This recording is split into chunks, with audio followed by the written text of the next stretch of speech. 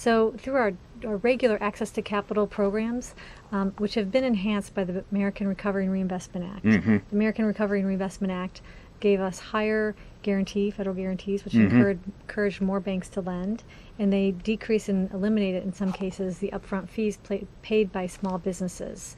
So through these enhanced access to capital programs, we've funded over 350 small businesses that are in the green economy. So far, 350 businesses since the signing of the American Recovery Act. It equals about $101 million in funding. And these were businesses that installed wind turbines, solar panels on roofs, and provided energy efficiency services. So there is help. And a point to make here is the money's available, and this is a good time to grow and take advantage of it.